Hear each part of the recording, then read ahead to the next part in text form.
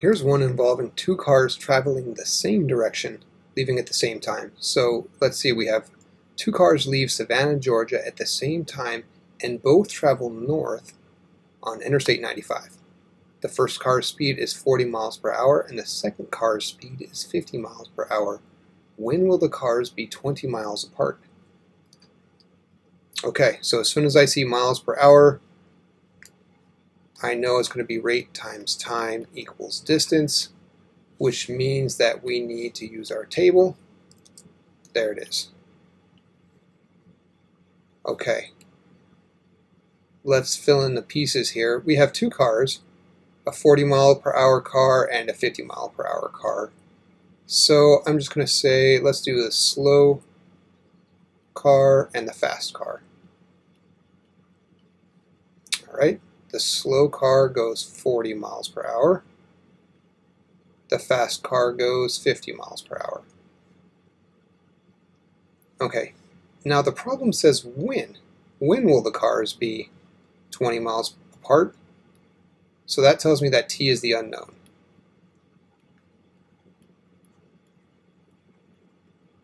Okay, usually when they ask, when the word problem ends with when is da da da or something like that, that means that t is going to be your variable. So I'm going to go ahead and put that in, t and t.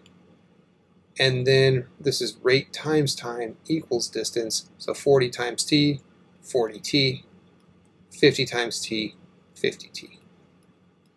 Okay, but this problem is unique because they're both traveling in the same direction and it's asking when the cars will be 20 miles apart.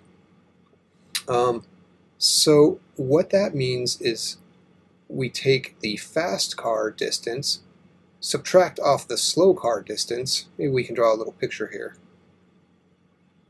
All right, so here's let's see. Let's just do like a starting point here.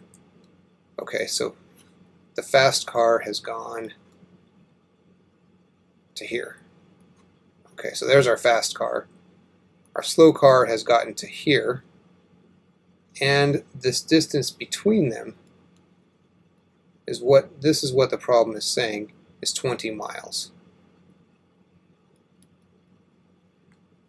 Okay, so to find that, we can just take the total distance that the fast car has gone and subtract off the distance that the slow. So here's the fast distance, here's the slow distance. Right, and if we subtract fast minus slow, that will give us the distance between them. Minus slow. Okay, so that's how when we talk about how far things are apart, that in this context at least means that we're subtracting the distances. So we're going to subtract the fast distance minus the slow distance. Okay, so we have 50t minus 40t, and the distance we're looking for is 20 miles. So 20 miles. And when we solve for t, that will tell us how long until the cars are 20 miles apart. All right, 50t minus 40t is 10t equals 20, so t must be 2 hours. There we go. When will the cars be 20 miles apart? Well, after 2 hours.